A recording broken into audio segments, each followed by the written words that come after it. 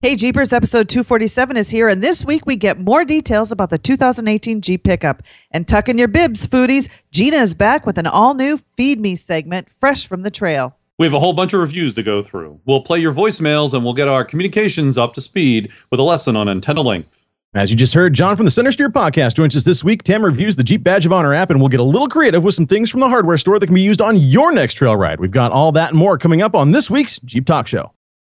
This episode of the Jeep Talk Show is sponsored by, in part, Crawl Bright Performance Off-Road Lighting. Are you still dealing with dim lights that ruin your nighttime adventures? Well, don't put up with Lumen Envy for a minute longer. Go to crawlbright.com and see how to get your rig to light up the night. That's crawlbright.com. You're listening to a 4x4 Radio Network podcast. Are you ready?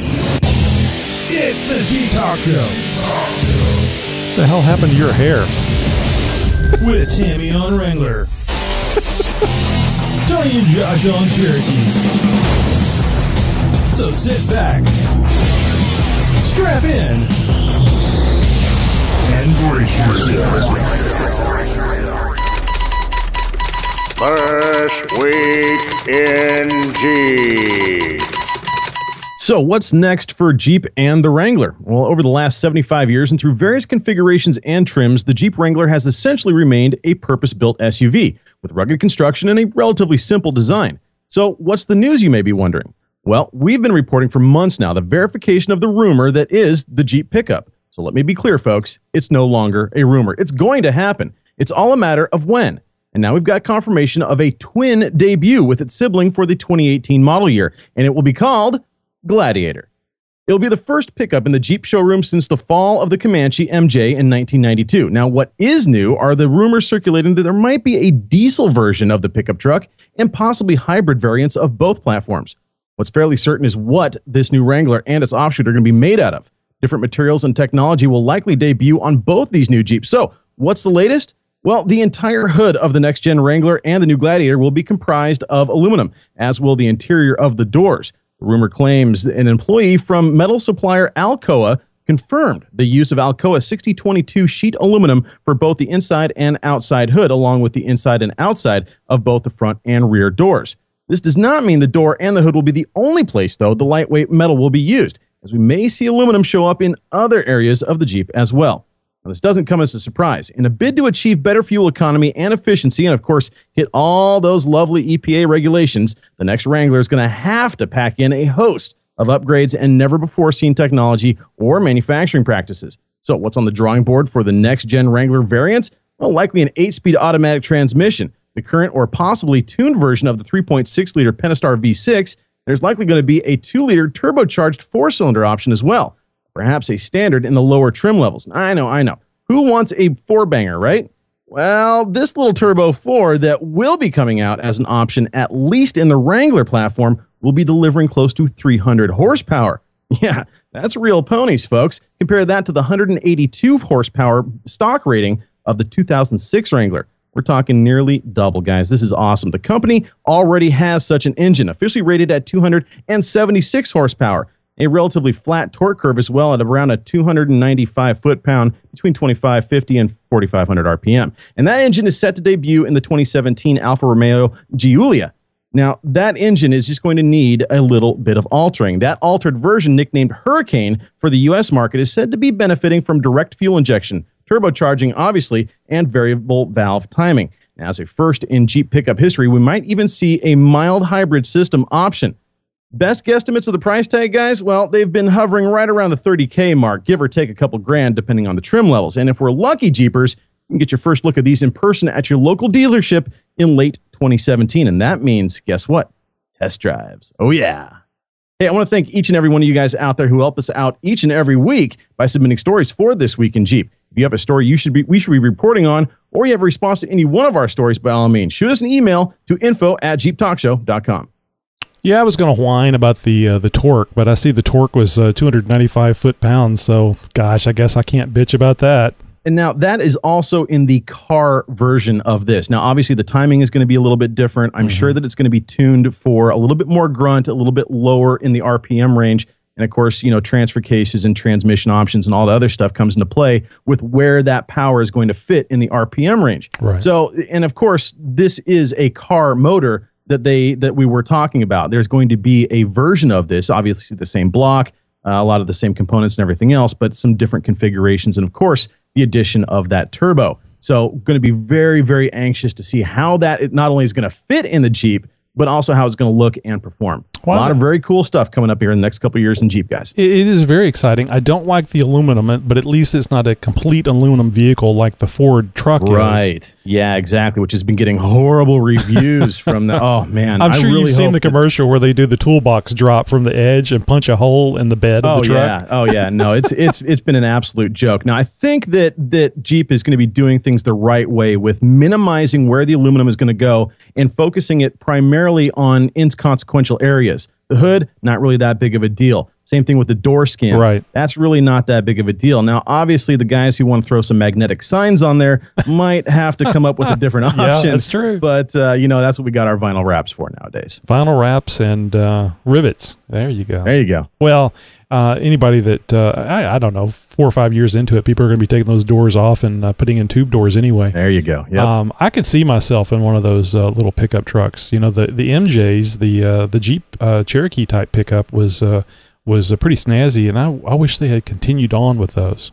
Yeah. For their time, they were great, and this is soon. I'm sure it's going to be a very big hit, and with all the options and the trim packages and everything else that's coming out around this, and of course with the potential option of a diesel. Oh boy, I was going to say. No, the off-road market is just going to go nuts over this. Yeah, diesel would really be nice. That's what they ought to be talking about, is a diesel standard in there. Well, the problem is that the U.S. market hasn't really opened the door wide open like the UK market has. Now, in Europe, diesel is pretty much the standard. Here, not so much. We like our gasoline. So the diesels have never really gotten the love they deserve until in the recent maybe 10 or 15 years past. Now, of course, Jeep has never really fully blown open the doors on diesel. We've had a couple options in some of the lesser model Jeeps, but this will be the first year that if they really are serious about this, they're going to do a mainstream marketing campaign with a diesel engine in a Jeep for the first time ever. That'd be pretty cool. Tammy, what do you think? I mean,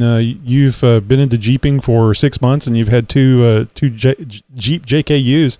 You ready to switch to a truck? No.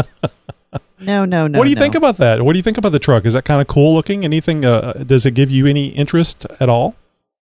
Not really. What about your husband? He drives a truck or used to. No. Now that I have the Jeep, he doesn't. He's like, that's my thing.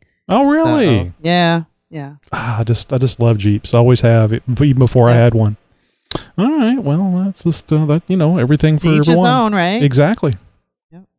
What's up, guys? I'm Kobe. And I'm Jason. From Morgan Trail Off-Road.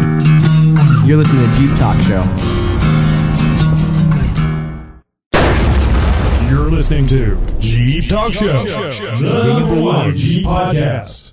At my mom's house. You've heard of Jeep Hair Don't Care, right? Well, I'm here talking with people who do. Care, that is. Welcome to Jeep Hair, We Care. I am here with one of my favorite people on the planet, somebody I'm very proud to know and call family, my father-in-law, Pete Buttrick, a former maintenance sergeant on B-52s for the United States Air Force. Pete, what do you care about? Well, I care about the veterans in this country, particularly the disabled veterans. I'm a volunteer driver, and I take them from a clinic in Athens, Georgia, over to hospital appointments in Augusta, Georgia. We wait there for them till their appointments are over, and then we drive them back to Athens to their homes. That's really great. Hey, thanks for watching Jeep Hair We Care. Here's some more information.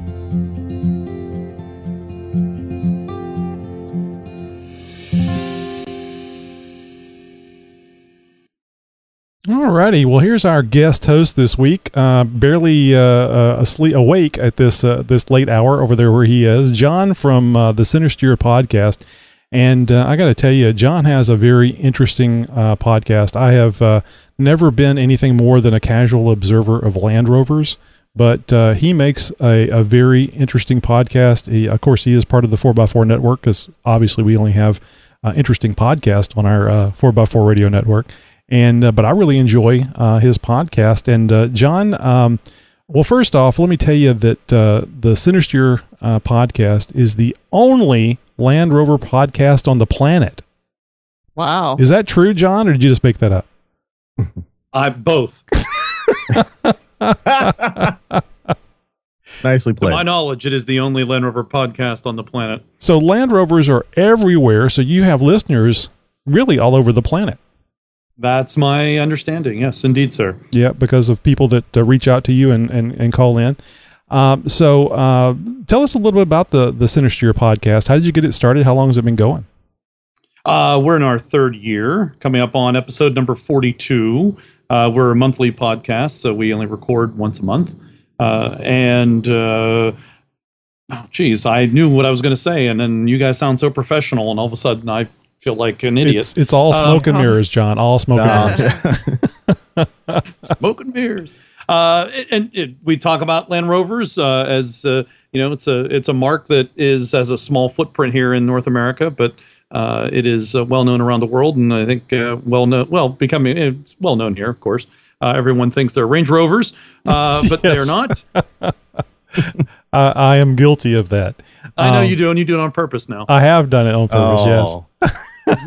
Now we have a very large Land Rover dealership out here in Portland, Oregon. We have a rather large Land Rover presence out here in the Northwest, in fact. There's a lot of expedition wheeling and stuff out here. And I do see Land Rovers out on the rocks and out on the trails out in the woods and stuff as well. What made you start this Land Rover specific podcast, John? Well, there wasn't one. And I wanted to do a podcast. I listened to a lot of podcasts and wanted to do one. And this just seemed a natural thing. I've been into Land Rover since year 2000 or so. And just kind of a natural fit for my two interests and pulled them together. And do you have a history of broadcasting or podcasting? I mean, is this your first go at this sort of thing? He's got the voice for it, doesn't he? No, he does have a good set of pipes. Usually what people say, yeah. And so no, I have no history. I did it myself. I mean, I have help, but started it all and and got it together. So how badly is this going to set your reputation back being on a Jeep podcast? Oh, not at all. Not at all. None. Well, there's an ancestral tie between the two marks, and in addition to where I live, Pittsburgh, there's also a strong ancestral tie to Jeep. So it's a very nice convergence. I think so too, but I don't buy into bashing everybody and their different makes and models because you like what you like. Yeah, exactly. Very well put. Yeah, exactly. So. I guess one of the really cool things that I like about the Sinister podcast is how you guys talk about the Range Rover and what they're doing with the Range Rovers and what they're coming out with this. And it reminds me a lot of how we feel about the Jeep Cherokee, the new Jeep Cherokee. So it seems like there's even though they're two different vehicles, two different companies, you see the companies making the same. I think mistakes, probably not mistakes. They're probably doing market research and doing what they need to do to make money. But at least in our eyes, they're not doing what they should. And I just find it really interesting that there's a kind of a convergence of the two very different vehicles there. Well, they're playing to, we would want them to play to their history and heritage, as we like to say in the Land Rover world. But as you said, they're trying to sell a product and make money. And they're trying to sell as many vehicles as they can to a broad selection of people. And so, things are gonna. Of course, there's always change, but they're gonna go to that. I don't want to say lowest common denominator. That's not the right word, but the broad audience. Lowest IQ. I know where you're going. So, and I just want to tell our audio only listeners, there is not a police car behind you, or probably not. That's the sirens over there close to John's house. Yeah, so. I live very close to Route 30, which is the national road, the first road that went all the way coast to coast. Mm-hmm. Side note, the Lincoln Highway, and I like history. And there's a Land Rover commercial. It's for the new Disco Sport. Focus on the show, John. Oh no, focus come on, on man. the show. Disco Sport, man. Yeah. So, and it's a heavily used road for emergency vehicles. So yeah, you'll hear more. Yeah. Okay. So hey, speaking about commercials and things like that, now there's the Overland Expo East that's coming up here pretty soon. You were trying to get out to that, weren't you? Absolutely correct. Yeah, you may be aware that I think you guys didn't you have a correspondent? Maybe I'm thinking of Dan Cole's 4x4 podcast, but he sent somebody to Overland Expo. But there's a East version now. It takes place at the Biltmore Estate in North Carolina, and I'm going. At least that's assuming my boss gives me vacation time that I've asked for. Oh, there you go. Are you planning on doing any like on the scene reporting or any interviews or stuff while you're there? I'm gonna try. I haven't set anything up, and I kind of dawdled a little bit and getting behind the eight ball or whatever words you want to use, and just haven't come up with anything structured. But I think I would like to do some field reporting. I've done some field reporting before, and this is where I get the drop that I went to Peterborough in the UK and for a Land Rover show there.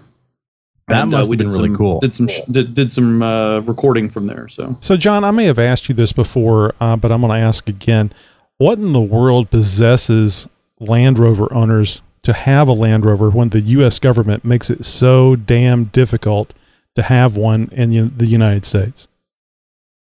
Well, you're thinking of the older ones that are more prized by those of us who like to go off-roading or overland, versus the more modern vehicles that are usually designed to take you from point A to point B. Well, in my mind, that's Range Rovers. What you're saying is that you can buy a Land Rover, a modern day Land Rover. I thought they weren't. I thought they didn't make the modern day. I mean the old style, like the John Wayne movie Safari Land Rovers. Well, all right. So it's history time. Sit back and relax. So yeah, Land Rover's your make, and then you have several models. You've got the Range Rover, you have the Discovery, you have the and you have the Defender. They're moving into this family situation where they're going to have, instead of having just makes and models, they're going to have makes, models, and families. But back in the beginning, there was only one vehicle. It was called the Land Rover, and that was the one that everybody's aware of. It's the iconic one. It's what became the Defender later on. When the Discovery came out in 1991, they needed a name for the at that time third vehicle that they had, and everyone just called it a series truck. It was a Land Rover Series 1, Series 2, 2A, 3. Ah, okay. And then it got the name Defender when they came out with the Discovery. They already had the Range Rover. Range Rover came out in 1970. That's a kind of a short history of that. There's obviously a little more. Oh, sure. Yeah, I've listened to the podcast, numerous episodes of your podcast, and I never did quite understand all that, what you just said. That's a big help in my understanding, since I have no background in the Land Rover stuff and didn't take my time to go Google search it. So I appreciate that. That's understandable. Yeah. Back in 1940, was it 47 or 48? I can look at my picture. 1948 is when the original Land Rover came out, and it wasn't until 1970 that the Range Rover came out. So you had the Range Rover and the Land Rover, and by then they had and they would call them series. That's just how the British do things. Like we have seasons for TV shows, they have series, so they will, and they did that with their vehicles too. So instead of saying Mark, they'll say series. Gotcha. So now you have a Land Rover vehicle, like a 1980s model. Is that correct? I have currently have two. Of course, the question that you should ask is how many are roadworthy. I think the answer is none. If I remember the shows properly. I have a functioning roadworthy 1980 Series 3 109 XMOD FFR. Jeez. That's a British. What does that? That's a little more than usual. So what does that mean? It's of course it's a Series 3 Land Rover, and it's 109, so that's its wheelbase, 109-inch wheelbase. It is XMOD, which is ex-Ministry of Defense. FFR means that it was fitted for radio. So this specific truck was served in the 104th Royal Artillery, based out of Cardiff, Wales. I was lucky to get some history on it, and it probably would have called in artillery strikes. That is just cool as all hell. I am tickled Yeah. pink by that story. Seriously. It is. I love history about vehicles, even if it's not a Jeep. And, you know, definitely not a Jeep. It's okay. Nobody's blaming you. But they're cousins. No, but in all seriousness, John, you wouldn't have love Land Rover without Jeeps. I love the history, especially of old retired war vehicles. When you have a service vehicle that actually has bona fide history behind it, that is something special. And if you have that story, if you got pictures and you know, documentation, all that sort of stuff, it just makes it just that much more cooler. So you actually had to ship that from over there to over here. Correct. Yeah, I imported it in 2009. Oh, wow. Yeah. And it was on a ro-ro boat. It came from the port of Southampton, the United Kingdom, and came into the port of Baltimore. It was on a ro-ro boat, which I always think is cool. You know what a ro-ro boat is? No. Roll on, roll off. Literally, if your vehicle could roll on, roll off, it's cheaper than putting it into a shipping crate. Yeah, I can see that. Well, so this is the kind of things that you guys can hear on the Center Steer podcast. It's a lot of fun. There's John, what do you have? 2 or 3 regulars on your show, right? We have 2 or 3 regulars, and yeah, correct. Actually, I'd say 3 additional. Morgan's in Vermont. He has his own website called seriesparts.com that helps to keep Land Rover owners looking for parts for their vehicle. He does that out of the goodness of his heart. It's a free service to the community. Oh, very nice. Yep. And then of course Harold, and who's a friend of mine and works on my trucks, and he's local to me. And also Dave Carroll, who's local, also usually comes in. And then we have some others here and there, and usually try to have a guest every month. I've been doing pretty well the last couple of months in getting some really good guests in the community. You won't see me on frame, but I will hold up.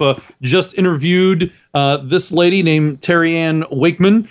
She is well known in the Land Rover community, kind of a legend, and she just wrote a book called The Essential Guide to Overland Travel in the United States and Canada. It's really good for any make or mark. I should try not to cover the microphone up. The book will be coming out at Overland Expo East, actually. Oh, nice. And so we got her on the podcast. That'll be coming out in a week or so. And so, anyways, yes. I'm sorry, plugging the podcast. I guess that's what I'm that's good. Doing, right? Let me ask you one quick question, then we'll roll along here with the rest of the show. It's not all about me. Well, that's what we told you to get you on, John. You did. You did. What I was going to ask about, now see, I'm having a good time and I'm forgetting what I was going to ask. Oh, can you briefly explain what overlanding is? Yes. Overlanding basically it's generic. It's not necessarily, it's brand agnostic. That's the best way to put it. So it's basically about getting from point A to point B and the journey. And there may be some off-roading as I think we commonly understand it. There may not be. Typically it's over paved roads, maybe on the highway, or it may be on the lesser roads, in British terms, A and B roads, which are, smaller roads, state roads. So it's more, and it means different things to different folks. But it's usually about the journey, getting somewhere and doing it in an off-road capable vehicle. Typically, you're going to have minimal actual off-roading, though, where you might get challenged once in a while, but you're not necessarily going to be challenged all the time. You're not going rock crawling just to go rock crawling. Right. So you're not you don't have to ship your vehicle to another continent or live out of your vehicle for 2 years to be overlanding. You can, and that's probably that's good to add to that definition. Typically, people do in fact live out of their vehicles and overland. As I know, this. We have. Thanks to the podcast, I've got some really good friends from around the world. There's probably, if you don't mind me telling the story of the Bells, it's kind of illustrative of overlanding. Sure. The Bells are from South Africa. And they have a book, which I also have here, but it's called We Will Be Free, which I recommend you get because it'll also help them out because they are, in fact, overlanding. They took their 2 kids and their Land Rover Defender 130, and if you're following along, 130 is its wheelbase, and they shipped it from South Africa to South America, and they wanted to do the whole continent. In fact, they did. And they did, Brazil and Paraguay and Chile and all that business. Wrote a book and then continued on up into North America. And they went all the way up to Canada. and then it got into Alaska, saw about 3 or 4 flakes of snow, and immediately turned around. I remember that. Yeah. What the hell is this stuff? That's exactly what happened. Well, the funny thing is they actually went to Overland Expo in the West, and there was more snow there than there was in Alaska, I think. So, just funny. And you have plans of doing your own Overland multi-month, multi-year, I can't remember, trip yourself, right? Correct. Yeah. Next year I turn, and as a I'm gift sorry you to dropped myself, out. Yeah, that's I turned that too. You turned yeah. And I'm borrowing from people have said, "Oh, this is your midlife crisis." No, it's not. I'm borrowing from my retirement. I'm borrowing time because there's no way I'm going to live to 100. It's not midlife. I don't think so. I'm past that. Part of overlanding is to be like self-reliant, not to like stop at the Hampton Inn and get a room. And it can be. There's no set definition, which I think actually Terry Ann, which had I known this, I've done a little research, but she defines it too, and it's whatever you want it to be. That's kind of what I've gotten out of it. Is. Yeah, that's what I've kind of gotten out of it. It was kind of a trick question. I was wondering where you were going to go with that, John. But it seems to be that, if I want to take a 4-hour trip to Dallas and go eat at an IHOP, I could call that overlanding. I'm in a 4-wheel drive. Yeah, right. know. And there's people that go birding. There's people who like to go do train spotting. I'm going to, on mine, it's going to be visiting friends and family. I may be in your town. Oh, good. And also go to breweries because I like good beer. And so my hope is to you got to come up breweries. to my neck of the woods, John. I've never been to the Pacific Northwest, so that's definitely on my list. Beer capital of the world. No, I'm sorry, it's not. Somebody just threw down beer capital of the world. I'm also part owner of a brewery, so I have to. Outstanding. You and I, sir, have to have some talks. All right, so John's going to be continuing with the show with us, making color commentary and whatnot. I'm allowed. Yeah, your mic's going to be on as long as you don't get out of the line. But we're going to be hot, huh? I'll get a hot mic. But we're going to jump over here to Gina and get with another food segment that she's done for us. And we've been waiting a while, and well, here it is. Hey, Jeep Talk Show. It's Gina here, back again with Nom News. And I want to show you my great salami Sammies. They are perfect for the trail. Why? Because there's no mayonnaise, so they're really easy to make. They're really easy to just go ahead and get them all packaged up and take them out on the trail. They're perfect. They have some great pesto and salami and cheese, and they're on a focaccia bread. So I'm going to show you how to make them. Grab a focaccia loaf, cut it in half, and then add some fresh pesto. Add all of the meats and cheeses that you like, and then cut that into desired squares. I like to go small just so I can eat as many or as few as I want. Then I like to grab a nice container and then add those with a little bit of parchment paper on the bottom. Those travel so well. I then seal that up and throw that in my cooler. Okay, so here they are. It's amazing. Look at these little bite size. Oh my goodness, you can cut them up into just about any sizes that you want. I'll do bite size just because they're really easy to go. So I always do focaccia, pesto, of course, the cheese meats, all of those. Oh my goodness, they are so good. And it's amazing because they travel well. The pesto kind of goes into the focaccia without being mayonnaise-y and no lettuce or tomato. And these will last literally. I'll take these with us on a trail, and as long as they're packaged well, we can keep these for 3 days as long as they're on some type of ice or cooler. So they're amazing. So anyway, enjoy. All right, guys, I hope you enjoyed my salami Sammies. And also, if you're interested, next month I'm going to be doing a Jeep Talk Show food segment again, but from Colorado this time. We love to go out west in September and do Black Bear Pass. I don't know if anyone's done that before. It's a great trail in Colorado. And also, we're going to be doing Imogene Pass and some of those near Telluride, Ouray, Colorado. So anyway, tune in again, and I'm going to bring you some great food inspirations from out west. Wow, she really comes up with some great looking food. Now, you can find Gina over at nomnews.com. That's nom like nom nom nom nom. Nom, nom, nom, nom. No, seriously, Gina, if you're listening, those Sammys look great. I'm a foodie at heart. You're really speaking to me on that one. Oh, I'm gonna have to use that one next trail ride. Yep. And Tammy is still impressed with how you can cook stuff on your engine. I know, that fascinates me. Can't wait to try it. It makes sense, right? Man, manifold meat is great. That's all I gotta say. And we had a really camp. If I can suggest a quick camping idea, sure. We had a group of people. I don't know why no one had thought of this before. Been camping for 20 years, and finally someone did this. Take meats, whatever meats you want.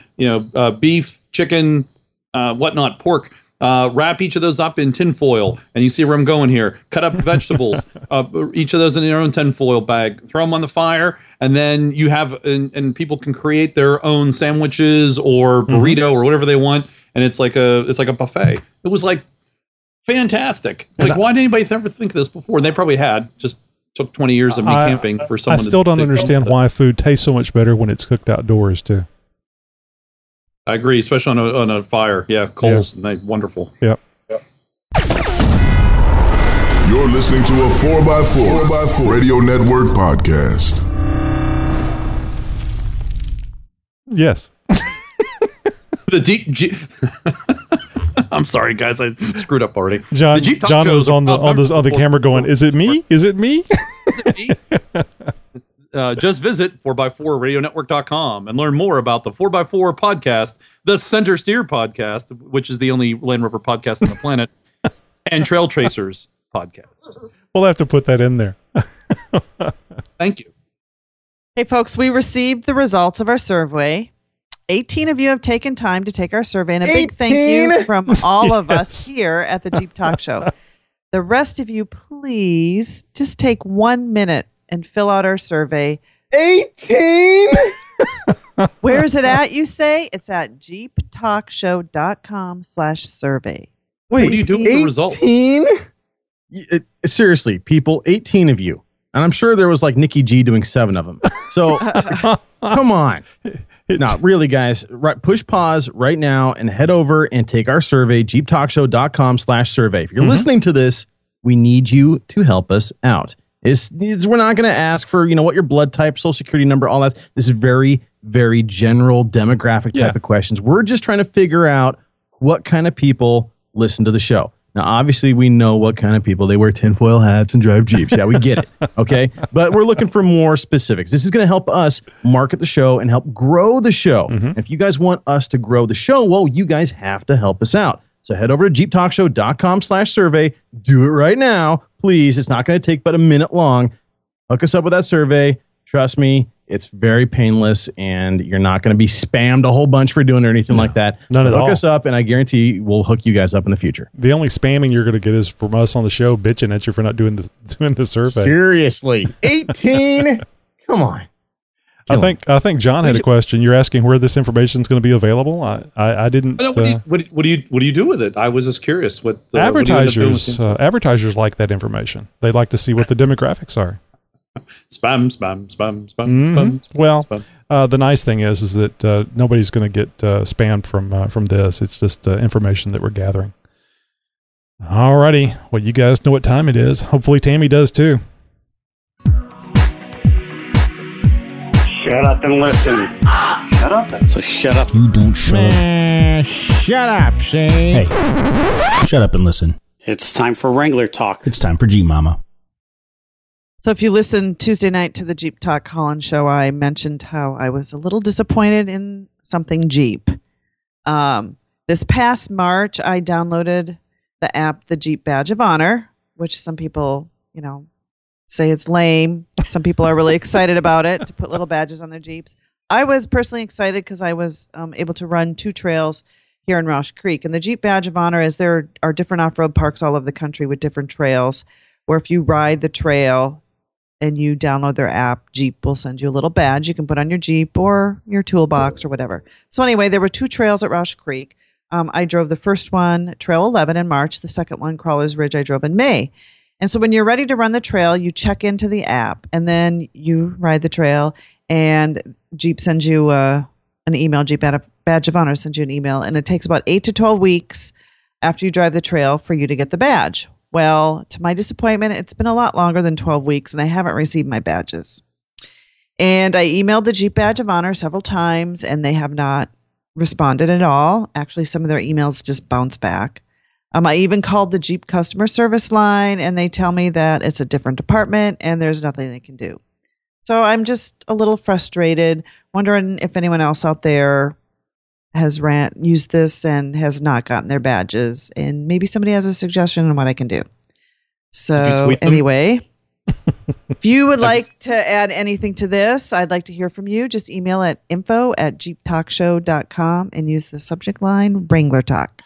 Hey, where else can they contact you now, Tammy? You can also contact me on my blog at jeepmama.com, JEEPMOMMA. Where else can they contact you at, Tammy?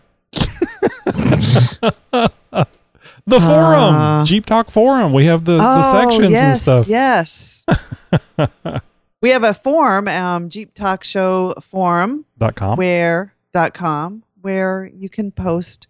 You can read our posts. You can get updates on the Jeep Talk Show, and you can start your own thread. Get more information behind the segments, and maybe you have some questions about the segments. I know that especially Josh with his Tech Talk segments, he tries to cram a lot of information in a short amount of time, and the Jeep Talk forum will allow him to expand that and give you the whole story. And he also talks so darn fast, trying to get all that information in. You'll actually be able to go in there and look back and read it without having to press rewind several times. Yeah, it's basically more for those who can't write as fast as I can talk, because I always have you guys take notes and I always go way too fast. But a lot of good information, and we wanted to be able to get that information out to everybody. Attention all Jeep lovers out there. Our Jeeps aren't made just to look cool, they're made to get used. Let me ask you, how can you get the most out of your Jeep if your lights are worthless? Let me tell you about a brand that will keep the night lit up. It's the guys over at Crawl Bright Performance Off-Road Lighting. They have the highest quality lights made from the top components in the industry. They use aircraft-grade aluminum, a virtually unbreakable polycarbonate lens, and only the best name brand LEDs to give you the brightest light. These lights are 100% waterproof and backed by a 3-year replacement guarantee. But listen, I know what you're thinking. That sounds great, but it's got to be expensive, right? Nope. Their prices are just a fraction of the cost of those other guys that don't even use the same quality parts. This is a no-brainer, folks, and we're about to make your decision to upgrade your lighting a whole lot easier. Just head over to crawlbright.com and check out the cool lighting gear for your Jeep.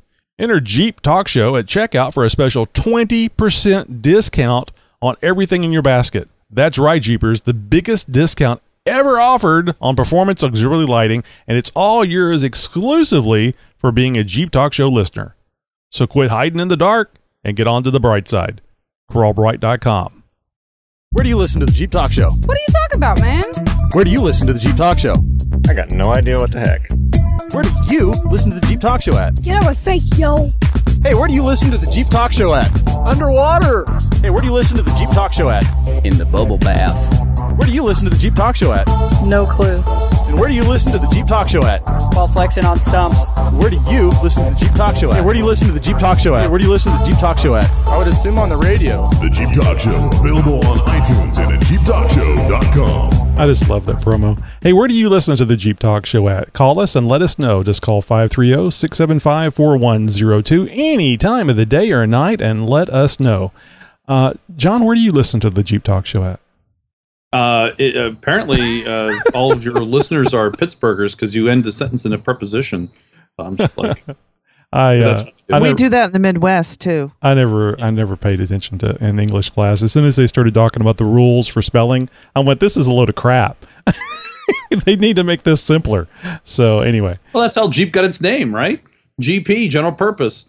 Yeah, exactly. I thought it was Eugene. Mixed up spelling. I thought it was Eugene from Pi Pi. But anyway. I listened to it right off the website, which is 4x4radionetwork.com. Yeah, that's a great place to go. And you can listen to all the great 4x4 Radio Network podcast. And there's one on there about Land Rovers, and I think it's the only one on the planet Indeed, you are correct, sir. It is the only one. Aluminum bodies, mind you. Hey, we recently had a theft in the family, folks. Dan Cole, you may remember him. He's a fan of the show and, of course, host of the 4x4 podcast.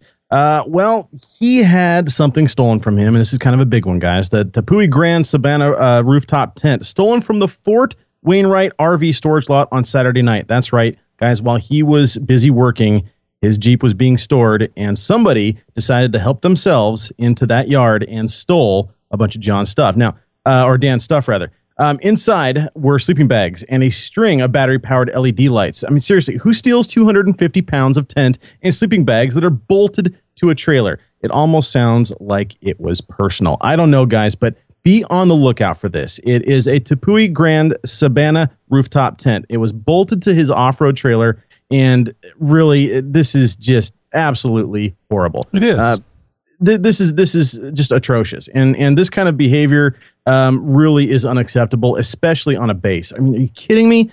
So, guys, keep your eyes peeled for this. If you see something like this on Craigslist, by all means, do a quick Google image search for the Tepui, Tepui Gran, Gran Sabana, Sabana rooftop tent. Take a look at that, and if you see one of those pop up on Craigslist or something like that, you know, maybe want to let the authorities know. I don't know. This is definitely, you know, again, in the Wainwright RV, the Fort Wainwright RV storage lot, Saturday night. This last Saturday night, it was stolen, guys. You know anything, please reach out to us and the authorities, and we'll make sure that the appropriate people get the information. And I'll just mention that Dan is a U.S. serviceman, and he doesn't need this kind of crap after putting his life on the line, going to Iraq and Afghanistan and really all over the world. And I don't know if you mentioned it, Josh, but Dan is up there stationed in Alaska right now, and that's where this theft took place out of an RV park. So yeah, you would think that it would be pretty safe bolted to a trailer. And if you guys don't recall, Dan actually built the trailer and got the rooftop tent, bolted it to the trailer so that they could do an overland trip as he was being restationed from somewhere in the middle of the United States. He's all over. Kansas, I think. Where was it? Kansas, wasn't it? I think so, somewhere around there. Missouri is what I was going to say, but I can't remember. Anyway, he drove his Jeep, his 99 Jeep Cherokee, which I think is red, all the way. No, it's not, Tony. They're all red, aren't they? They all want to be. So he drove that all the way up to Alaska, so through Canada, and actually had to go around some major fires that were going on. So this tent isn't very, very old. I think it's less than a year old. Well, not only that, guys, it has a lot of sentimental value as well. And I mean, this is a salt of the earth pillar of the community kind of guy too. I mean, this kind of stuff should not be happening to this kind of guy. So, guys, if you know anything, please, let's get this tent back to who it belongs to. Let's make it a point. I don't care if I'm sure Dan does, but I don't care if the tent is trashed. Let's make it a point that nobody messes with Jeepers. Nobody steals Jeepers stuff. If you know anything, I mean, it's, golden rule, guys. Yeah. If it ain't yours, don't take it. Yeah. If you just suspect, let the authorities know. I don't know how many listeners we have up in Alaska. I think there's like 5 people total up there anyway. But if you're on a trip to Alaska, or perhaps it's even been moved down into Canada someplace, just keep on the lookout for this thing. And let's see if we can get a little justice for Dan. Yeah, absolutely. Well, hey, some other good news, Tony. We have a new Jeeper or a new off-roader in the world now, don't we? Yep. This is a BERF announcement. I love that word, BERF. So shout out and congratulations to Ben Allred of the Off-Road Podcast and guest host right here on the Jeep Talk Show last week. Ben and his wife Sonia gave birth to Theodore Benjamin Allred today, actually, on September 22nd at the time of the recording of this show.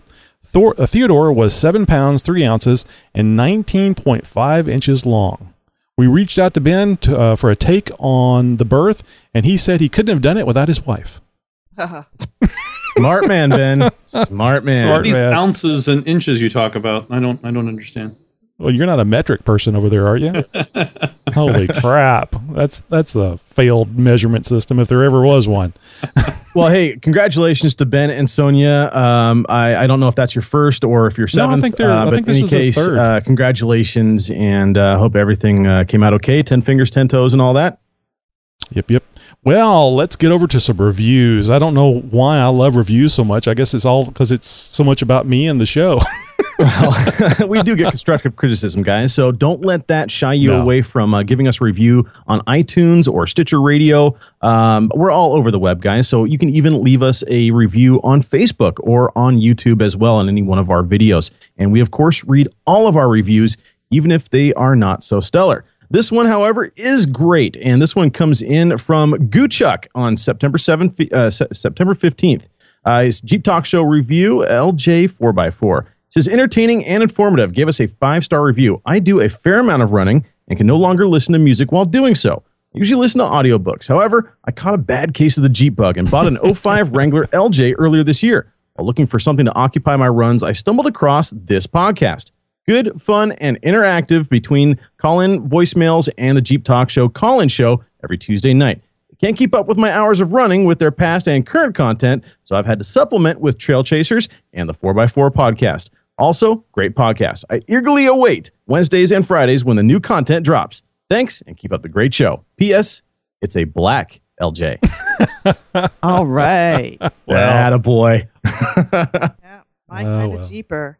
Speaking of black Jeeps, hashtag Team Black Jeeps. Uh-oh. Title of this one by Viper Guy 08. He even has a really cool name.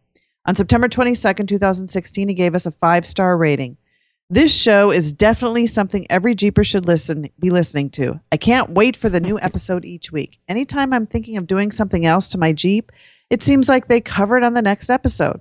They have a good mix of pros from the off-road industry as well as guest hosts. I have an 03 TJ Sport, 4.5 lift, 33s, SYE kit, custom rear drive shaft, Ford 8.8 axle swap. Hashtag Team Black Jeeps. Yeah, the SYE. We got to that's start a good thing. getting that trending, guys. Hashtag here we go. Now that's a hash brown I can get behind. I feel obligated to make sure that you guys understand something. No. Absolutely not. All right, I'll hold that to later. So here's some reviews from Facebook. I was really surprised. I guess Facebook's making changes all the time, but you can go over to the facebook.com/Jeep Talk Show and do up a review for us on Facebook. And Jesse Farmer did. He gave us a 5-star on September 17th at 1:37 a.m. Jesse, what were you doing up at 1:37? He's a graveyard worker. Anyway, we won't go any further. I guess he was talking to that State Farm agent. So it's about Jeeps. What's not to like? He sounds hideous. Love tech tips and hearing about Jeep adventures. Keep up the good work. Are you sure Jesse is male? Because that could be a female. I don't know. It could be a farmer as well, as far as I know. It's true. Yeah, indeed. It's a JESSE though. Sorry. That's right. You're fine. Commentary. Hey, away. we had Ben Lavender, who reviewed the Jeep Talk Show as well, gave us a 5-star review as well. I always enjoy my weekly JTS fix. Hashtag Black Jeeps Rock. Oh boy. Ha ha ha. Now there's another one. That's what I'm talking about. Ooh, red Jeeps are sexy. Unless they're not. Alrighty, and then we have got one more here. Now, this is actually from a recent platform that we just got accepted to and have been distributing our content on. We are officially, as of just a couple weeks ago, on iHeartRadio, guys. That's right. The Jeep Talk Show is on iHeartRadio, a free app that you can download on your smartphone. And hey, John, if you could read this review from us that we got from iHeartRadio, that'd be awesome. It's on page 42. You put it in red. My colors. We have Dirt Adventure, great Jeep podcast with good tech, Jeep news, and a little funny thrown in. I don't get it. Look forward to it every week. This guy. Yeah. We got to get him to do some voiceover work for us. I like the way he says it. It's kind of superior. He's got that British kind of British twang to what he's saying there. Wait a minute. Guys, yeah. You know what? You can listen. All that Range Rover stuff. I'm sorry, Tammy. Go ahead. Oh. Now you can listen to the Jeep Talk Show twice a week. We call it the Jeep Talk Call-In Show. Well, because it's a show where you can call in live and talk to Tony and I. It's a chance for you to share your stories about Jeep adventures, ask questions about your Jeep, share Jeep advice, and, well, just talk about anything Jeep. And that's Tuesday nights, 8 o'clock Central, 9 o'clock Eastern. It's a 30-minute show where you can call in and talk to us. Yeah, we've been having a lot of fun. A lot of good Yeah, calls. last week was really fun. Yep. Yeah, I got to call in and crash your guys' party every now and again. Yeah, well, you've you only too. done it once. We wonder. We sit on the edge of our seats waiting. I'm sure you do. Yeah. Is Josh going to call now? My favorite part was, well, Josh, thanks for calling. And after I've muted you, Josh, thanks for calling. And Josh is going, but no, I wasn't done. You got tech questions? Boy, do I ever. We have answers. Oh, that's good, because I can... It's Tech Talk with Jeep Talk. Yahoo! Well, it's time to get creative and think a little outside the toolbox. On episode 245, we answered Cameron Kirkland's question about a loose front end. And not only how to diagnose the specific issues, but also some tips on how to do it. This week, we're going to close the lid on the toolbox and take a break from playing mechanic and instead get a little creative. Here's what I mean. Not everyone is lucky enough to have a four-wheel drive shop close to home, but just about every town I've come across has a hardware store or a farm supply store. There are plenty of products on the shelves at your local Ace Hardware or True Value, Home Depot, Lowe's, you get the idea. With a little innovation, you can reappropriate for your wheeling rig. Now, I could go on and on about all the obvious things like nuts and bolts and spray paint, shovels, axes, tie downs, duct tape, zip ties. Come on, we all know the list. Yawn, boring. We're going to exercise that noodle in our skull a bit and come up with some creative ways to apply some commonly available items to your rig in ways other than which they were originally intended. Yeah. I know. It's the federal crime to use this product in a manner inconsistent with its labeling or intended purpose. Yada, yada. Prison time, yada, yada. Hefty fine. Snore. Okay. Every now and again, you got to get funky with some good old-fashioned redneck ingenuity. And just something anyways. Got a good idea for us? Well, I want you to send it to info@jeeptalkshow.com. All right, let's get into this. I know it goes without saying, but we're not responsible if you or your Jeep are damaged attempting any of this. Always seek the advice or guidance of a professional if you have any questions or before tackling something outside of your comfort zone. All right. Now, you need to relocate your intake or build a custom snorkel? ABS pipe is inexpensive and comes in a variety of sizes and bends to fit nearly any application. Dryer hose could work in a pinch too if it meant the difference between getting home and not. Rebar can be welded to the edge of steel rims to reinforce the bead area and keep them from bending. You'll never want to drive over 10 miles an hour ever again, but hey, that's the price to pay for beef. And please, don't use rebar for your steering or suspension components, guys. It's just not strong enough for those kinds of forces. Chain can be used as a limiting strap or to keep your coils from falling out or your drive line or brake lines from overextending. If you want to go real cheap, nylon strapping from a tie-down can also work if you happen to have a grommet press handy. You wouldn't want to use a chain or something like on something like a desert racer or a Jeep that sees airtime, but for slow crawling, they work just fine.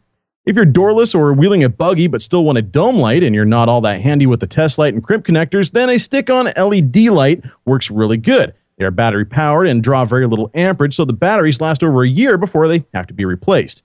There's a lot of ways to get creative in the plumbing department, like using ball valves, fittings, and hose to help install an onboard air system.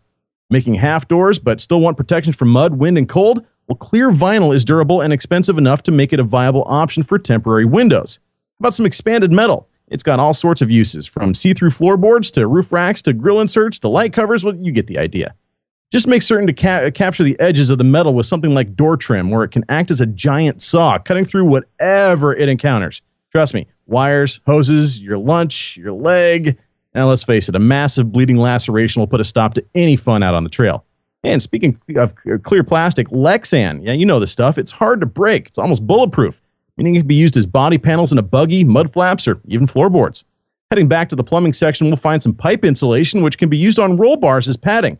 But in my experience, it's not really all that dense enough for it to stop your head from smacking your noggin on a roll bar when a surprise bump catches you off guard. It's better than nothing, but doubling up or getting to the densest insulation you can find is going to be helpful. All right, now this one is out of the don't you ever tell anyone I told you to do this file. We all like the premise behind beadlocks. They let you air down to a single digits, they look cool, and they're generally considered to be a very strong type of wheel. But they usually come with a heavy price tag. So if you have a trailered wheeler, meaning a rig that never ever sees the road, then I have a solution for the poor man's beadlocks. In your local hardware store, you will find a whole mess of caulking tubes filled with this and that. Liquid nails or Gorilla Glue is a couple that come to mind, and some of you are cringing already and know exactly where I'm going with this. If you'd like to be able to run a tire locked to your rim and air down to, well, nothing, Then all you have to do is glue your tires to your aluminum rims. Yes, I said glue. The aforementioned products will secure just about anything to just about anything else. Want to glue that porta potty to the side of that bulldozer? No problem. How about welding someone's car door shut without those pesky sparks and burning metal? No problem. Of course, there won't be a tire shop this side of Neptune that will dismount those for you, and getting them off yourself will be a weekend-long project. But hey, for the time being, those tires aren't going to go anywhere. Expansion plugs. They come in a variety of sizes and can be used to plug floorboard drain holes or even things like differentials, gearboxes, freeze plugs, and more as emergency trail repairs. They are inexpensive and don't take up much room in your toolbox either.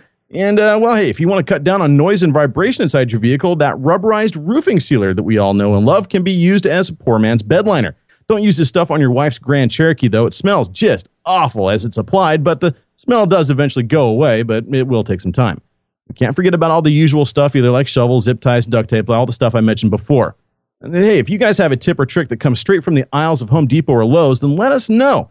Even if it's straight out of the trailer park, that'll work too. If we read your idea on the air, we'll be sure to give you guys a shout out. Unless it's something so incredibly redneck that the biggest hillbilly won't even take credit for it, well, then we'll use a little bit more discretion. Hey, Jeepers, let me know if you guys have a tech question you would like answered here on the Jeep Talk Show. Just shoot me an email to info@jeeptalkshow.com. That was great, Josh. That was really informative because there's a lot of thinking out of the box there, or thinking in the box if you're actually in jail and you have time on your hands. Yeah. So now again, guys, not all this stuff is going to be winning you any prizes at the show and shine, and honestly, it might even get you some ridicule. But look, if you want or need to get out on the trail, and you basically don't have the kind of money for expensive accessories and things like that, there are ways around that, and this is just a small offering of some of the stuff that you can use from your average everyday hardware store to get your build going, or at least get you over the hump or back out on the trail. So again, guys, if you have an idea that fits into this category, I definitely want to hear it. Drop us an email or shoot us a voicemail, anything like that. I want to know your guys' crazy ideas. And of course, there's the brand new forum that we started up, jeeptalkforum.com. We actually have a section over there for the Jeep Talk, Tech Talk with Jeep Talk, and you'll see more information there at Jeep Talk. Is this the red-green section of the show? Red-green. Right? Pretty much. Thank you. Oh, there's a timely reference, John. You're talking about the PBS thing, right? The Red Green Show. It's actually a Canadian show. Yeah. I love the Red Green Show. I actually think Red Green's fantastic. I think I follow him on Facebook. Funny guy. Hey, Josh likes to hear from you for Tech Talk stuff, but we love to hear from you about anything you may have to share.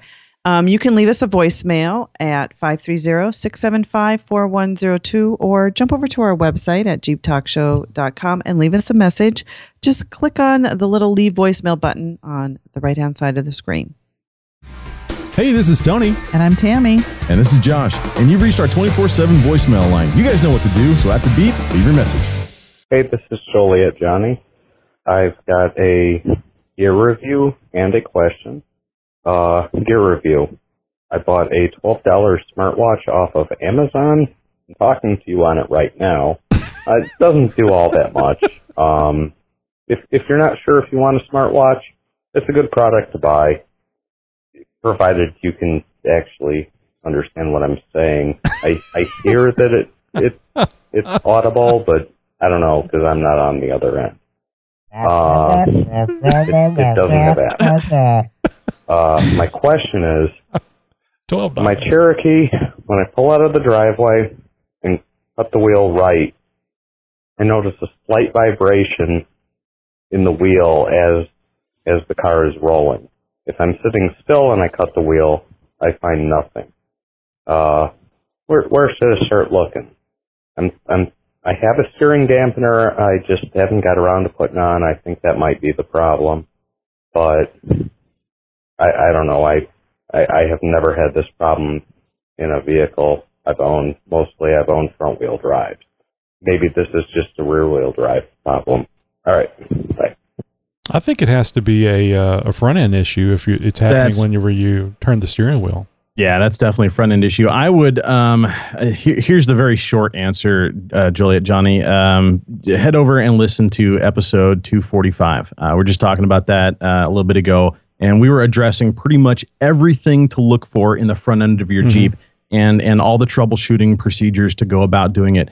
Take a listen to Tech Talk in episode 245 and just follow my instructions, buddy. And I guarantee you'll find what you're looking for. I think John is confused because he doesn't think that vehicles don't have vibration. Is that correct?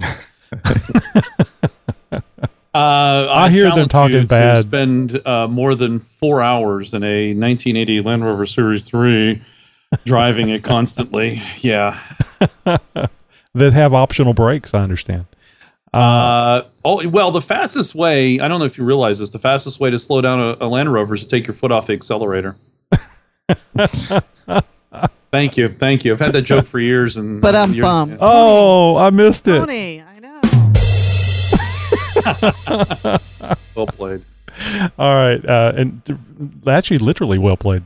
So let's get over to Eddie. And he's a former DJ. Let's see if we can pick up if he's like radio DJ or goes out to those, those lame people that go out to the trade shows and stuff and do the How dare you? Hey guys and gals, how you doing? My first time calling. I had a Jeep back 2004. I loved it, but because I had a DJ business, I had to get something bigger. But now I'm retired from the DJ business. I want to get another Jeep. The thing I think is crazy, I'm from Massachusetts and I'm looking right on the New Hampshire border, but all the places that's selling Jeeps, the used ones are so freaking expensive, 100,000, 20,000 miles. When I look at the Jeep.com page, the entry-level Jeep is which all I want. A brand new one is like 24,000. So I'm thinking I'm going to go that way. The only thing I need, I want a standard and maybe air conditioning. But other than that, I want to build it up myself. I don't understand. Some of the even the dealers of the used ones are like really rip-off pricing. I think anyway. I don't know, but just like you guys, your opinion. Love your show. Think it's great. A lot of fun. Again, my name's Eddie. All right, take care. Bye-bye. Well, Eddie, I think it's pretty easy to understand. I mean, Jeep's had, 75 straight months of record sales? So obviously it's going to be expensive. Those those numbers were a little inflated from their reporting methods, but nonetheless. Eddie, I'm kind of surprised, man. I've been DJing for over 15 years. I'm close to 20 now. And Really? And although I've sort of officially retired myself from doing a lot of the kind of gigs that I have in the past, I still do some side work here and there, obviously. But I've been DJing out of my Cherokee ever since I've owned it. So that's one of the reasons I haven't been able to do, or I've held off on doing some of the modifications that I've wanted to, because I still use it to cart gear around and stuff. Hey, if you're looking for another Jeep and you still want to haul some gear, man, take a look at the Cherokees. You could probably get into one that's been built and it's been taken very well care of for under 10 grand. And that will get you everywhere you want to go. And the 4-liter motor, strong engine, man. Well, he said that he wanted to build the Jeep. So I think a great thing to do would get a Cherokee, 4-wheel drive Cherokee, red if you can find it. They're very rare. And then put in all the stuff. All the stuff that you... Any opportunity, I swear to God.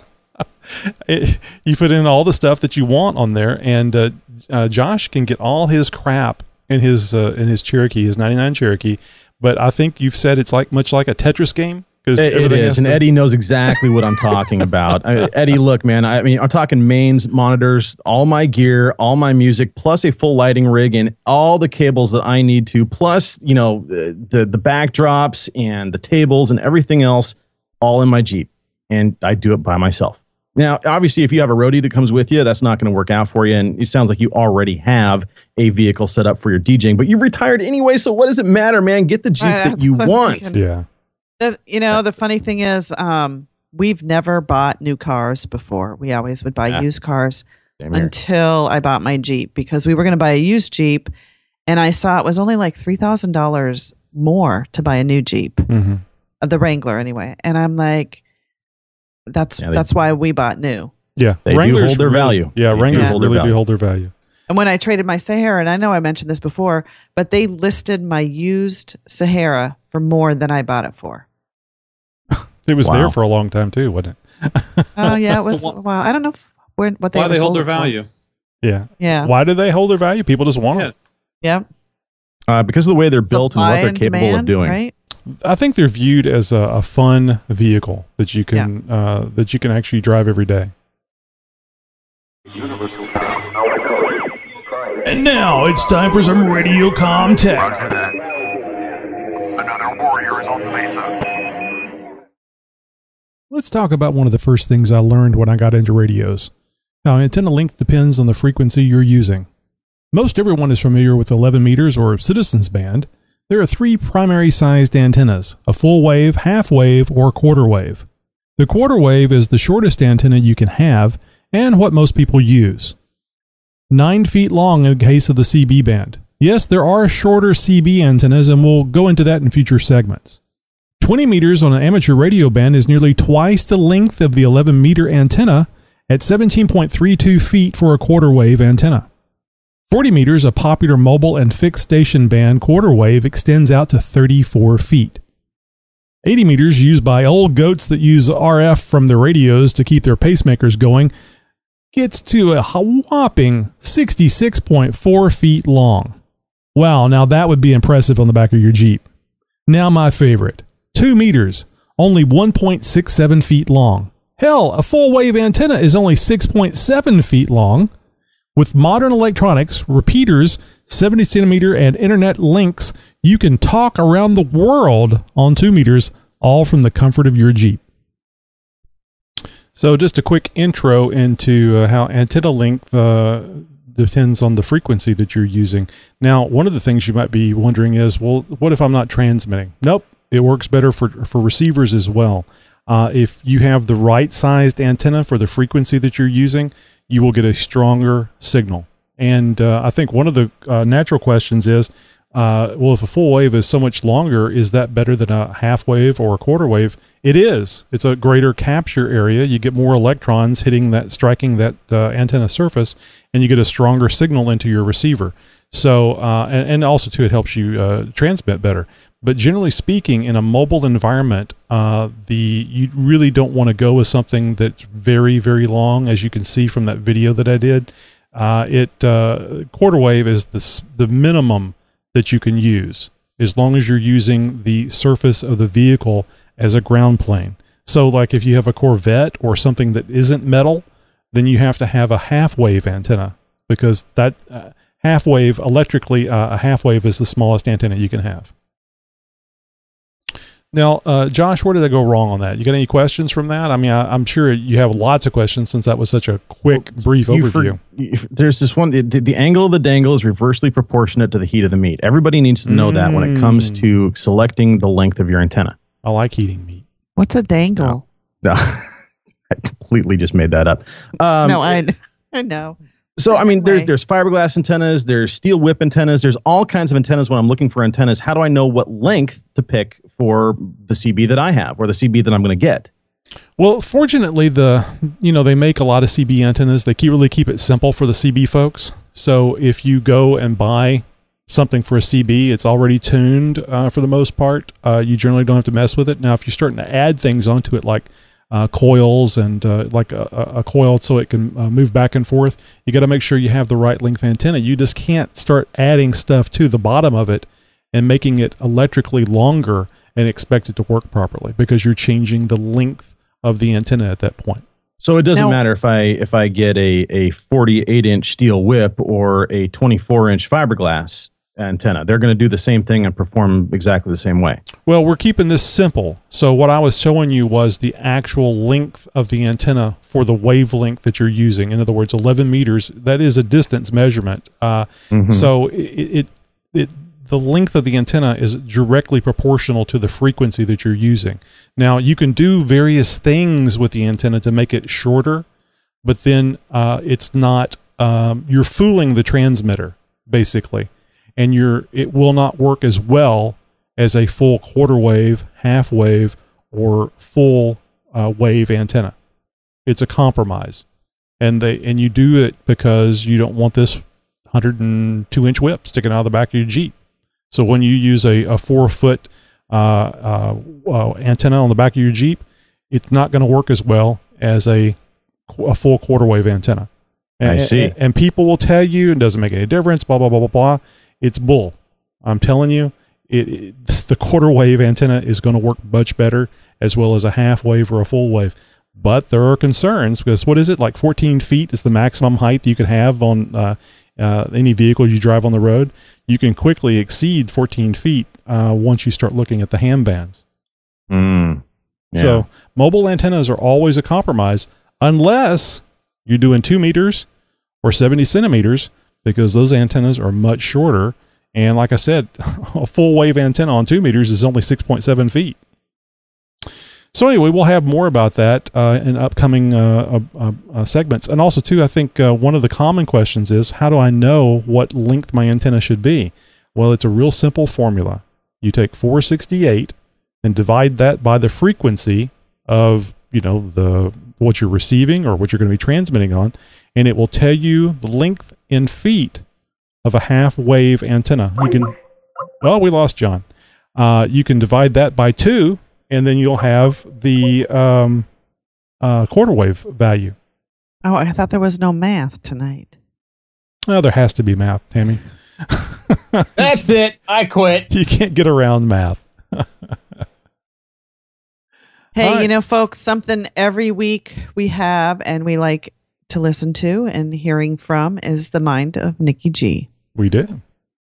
From the mind of Nikki G. Hey, this is Nikki G, and I want to record a sound drop for Tammy so she has something to play whenever Tony plays his Red Jeeps Are Sexy bit. Ooh, more whale songs. Here he goes. Black Jeeps are okay if you have one. And it has purple accents. I guess. I guess. And that being said, I want to talk about things I didn't know about when I bought my Jeep. I didn't know anything about the Jeep Wave, and I enjoy it. Driving down the road and people wave at me all the time. And it's not necessarily Jeep owners. Other people in other various vehicles wave at me. I live in the South, and we're kind of laid back, so instead of waving with their whole hand, they just wave at me with one finger. Yeah, I knew it. Yeah. All right, boys and girls, I will chat you later. You have a good one. Bye. I was waiting for the one finger wave comment. I was like, it's got to be coming. It's got to be coming. Nicely done, Nikki G. Thank you. Yep. Well, John's back.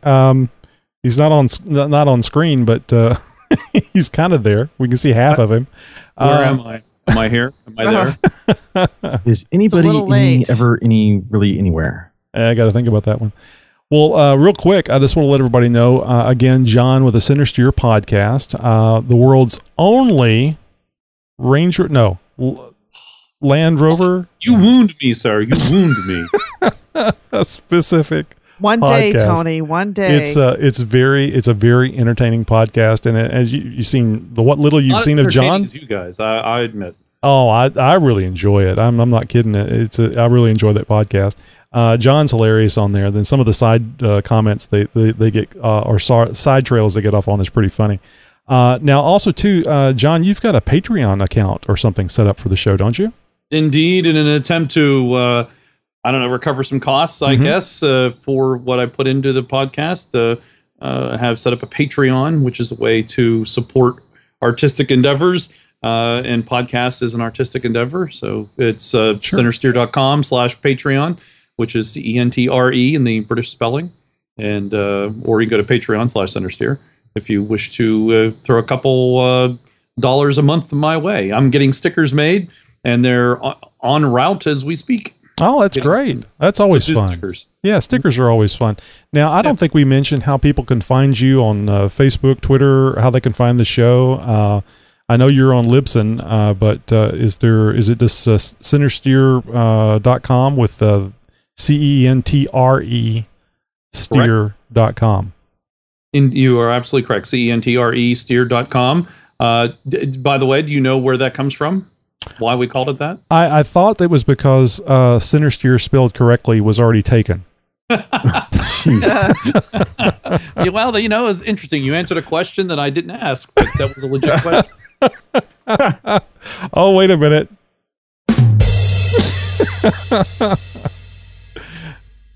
No, where did it come from, John? Yeah, but you go to centersteer.com and you can get access to all the places that we are. We're on Facebook at Centersteer Podcast, on Twitter at Centersteer, and of course Patreon. Those are the kind of the big three places that hang out, and of course also available through the 4x4 radio show, radionetwork.com. He never goes there. All right, well, let's get over to some wheeling wear. Yeah, this is where we're going to talk about what events are coming up around the world and in your neck of the woods. And, well, this one isn't exactly a wheeling event. This is more like, heads up, guys, Soldier Pass in Sedona, Arizona has been closed to public access. However, the Forestry Service granted Red Rock Western Jeep Tours access to the trail. So to see public land via an off-road vehicle, you now have to pay a private for-profit company. Is this the future of Jeep trails on public land in national forests? Come on. To learn more or to see what you guys can do to help out, because honestly, this is outrageous. Go check out Keep Soldier Pass Open on Facebook and use the hashtag Keep Soldier Pass Open, guys. Once again, Soldier Pass in Sedona, Arizona has been closed to public access, and the only way that you can get to that trail is to pay a Jeep tour company to take you out there. Jeez. Not cool. Anyways, guys, if you're looking for other off-road adventures, well, the Extreme ORV Expo is happening October 7th through the 9th at the Iona Fairgrounds in Iona, Michigan.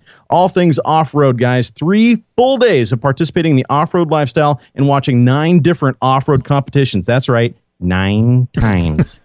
Camping, live music, industry vendors, and miles of off-road trails, rocks, mud, articulation, dirt, you name it. They got a rock garden. They got an articulation course. They've got over 2.5 miles of off-road courses, a 20-acre play bog, bump and hustle course, dirt drags, mud pit drags, show and shine, industry vendors, camping, live music, raffle, and fun for the whole family. Guys, this is a absolute extreme expo. Once again, October 7th through the 9th, Iona Fairgrounds, Iona, Michigan. For more information, head to extremeorvexpo.com. We also have happening the same weekend in the Victor Valley Four-Wheeler Club presents Rocktober. That's right, guys. Johnson Valley, California, home of King of the Hammers.